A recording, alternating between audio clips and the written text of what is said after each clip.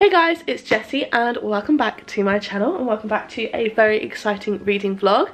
Today we are going to be reading Love on the Brain by Ali HAZELWOOD.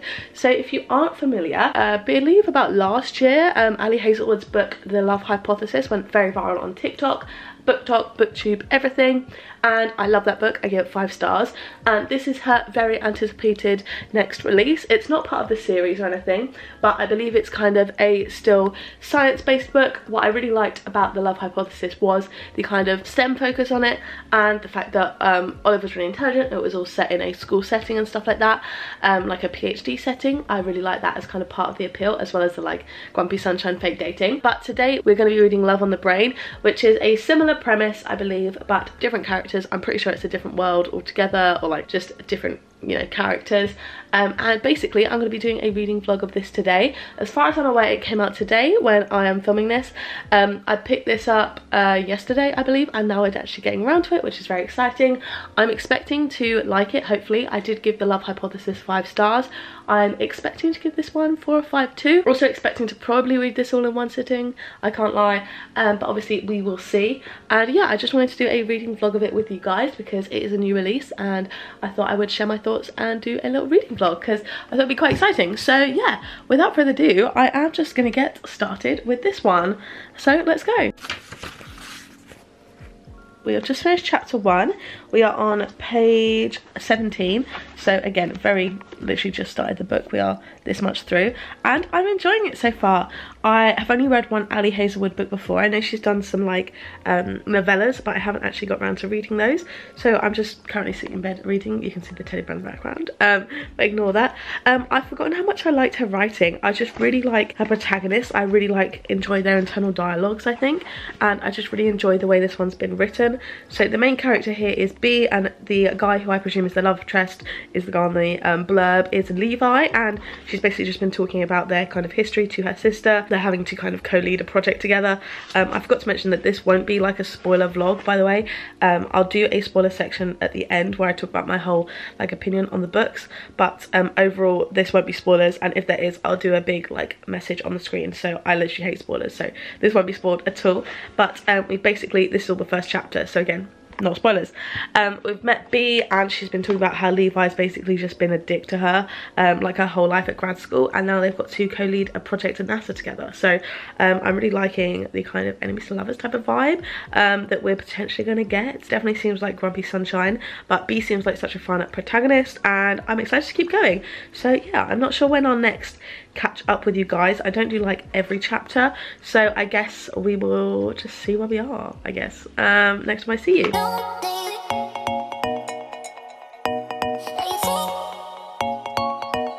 Okay, so again, not a spoiler. I will stop talking about actual plot points probably past chapter 2, just because that's like a decent part into the book. But we have just found out that B runs like an academic Twitter account that's kind of like a jokey type account that's like for like women in STEM and stuff, and there is another male account that she speaks to a lot on there, and it's like, I wonder who that could be. So obviously he's now just said, oh, someone I've known for a long time, and now she's back and she's married, and that's obviously him thinking that B is married, so because she was engaged.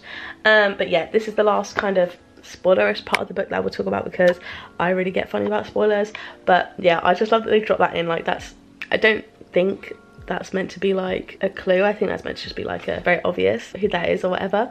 But I think that's kind of cute. I can't tell when whether I like when people like know each other online. I read I Love You, I Hate You, which also had that trope, and I don't know if I loved it in there. So we'll see how I feel about it in this book. But yeah, I'm going to continue reading obviously now. Okay, so we are now this much through the book. I'd say about a third through, on chapter 9, page 121. So I am really enjoying it so far. I think it's really cute. I'm liking B a lot. I think she's probably one of my favourite protagonists. I just really like her. And then we've got Levi, who is the kind of enemies to lovers, but we're starting to see that there must be some kind of miscommunication there. It does kind of annoy me, the trope of like having someone like just about to say something and then get interrupted, and then it happens again and it gets interrupted, and I feel like that's happening a lot, which is a bit annoying. But overall I am enjoying it. I definitely think it's kind of being hinted at that Levi, I guess, has been misled about things and kind of disliked her for like a reason, and then that kind of snowballed or whatever, a reason that was maybe not true. But yeah, anyway, I'm gonna leave this for tonight. We are this much through, and I will definitely finish this off tomorrow. Okay, so it is the next morning now. I've done a tiny bit of reading before I got ready. We are now just under halfway through. I don't know how well you can see, but this is about where we are up to, so kind of about halfway through the book, and I am loving it so far. It's definitely more of a slow burn, which I love. I'm so glad, because I think I've just read so much recently where it's just really quick insta love, and I don't hate insta love like other people do, but I'm just really enjoying this. I'm not enjoying the kind of miscommunication trope in the way that I mentioned before, where it was like someone goes to say something and then it gets interrupted, but overall I am enjoying it.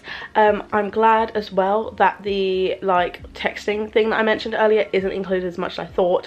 I'm also really loving her little Twitter account. I think that's so cute. So yeah, really excited to see where this goes, and yeah, I'm very excited. Honestly, I just, yeah, very into this. I do think I prefer the love hypothesis so far, just because we had the fake dating thing. We had a bit more from them, because there really isn't too much between them yet. But overall, I do think this might be a 5-star read for me, can't lie.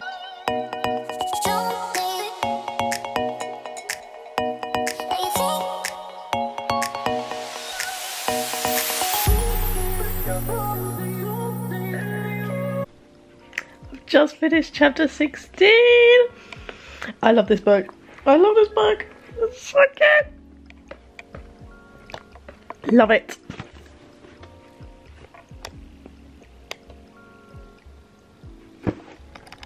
Oh my god, I loved it.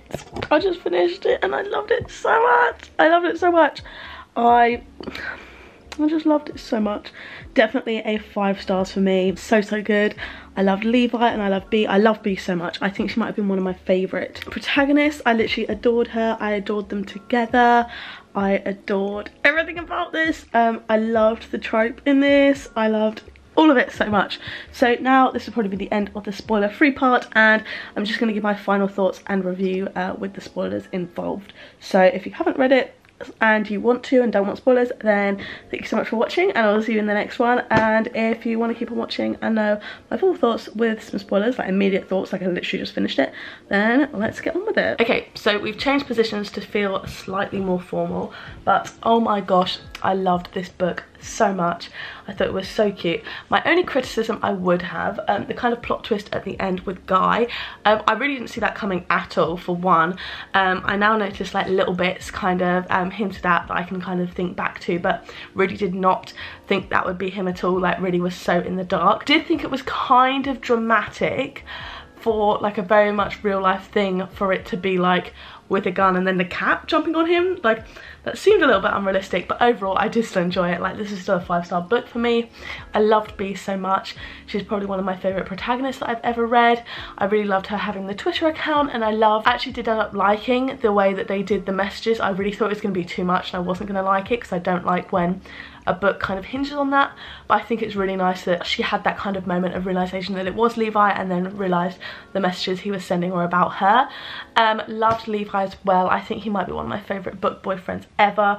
He just sounds incredible, so sweet. I love the trope of when the guy falls first slash when the guy's been liking them for ages. He reminds me a lot of Gus from Beach Read, who I absolutely adored, and I loved the kind of trope in there, and I loved it in here too. This is definitely a 5-star book for me.